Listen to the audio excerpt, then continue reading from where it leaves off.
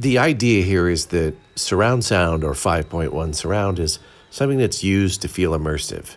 And the live concert feels like you're there at that experience because the speakers are all around you. It surrounds you. So to introduce you to the live experience by using surround sound in a narrative sense lets the audience know what live feels like.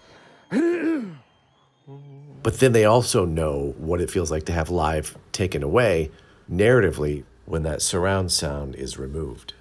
And this was done strategically through the film in various parts.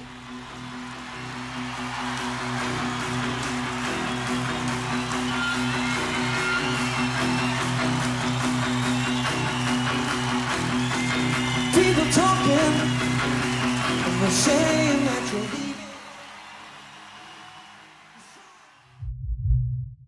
With the way that you've been living, oh, we always wish for money, we always wish for fame.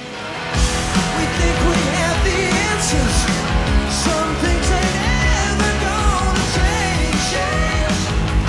It doesn't matter who you are, it's all the same. What's in your heart will never change. Yeah.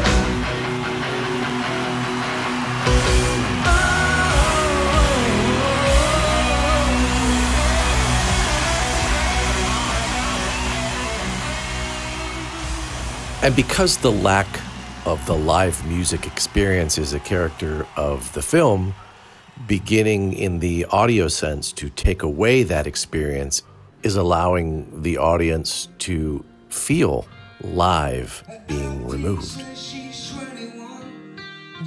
This is one of the first of a few choices that I made to make this stand out versus a regular documentary film, because it is allowing the audience to become a participant in the story that's going on and not just a spectator of information.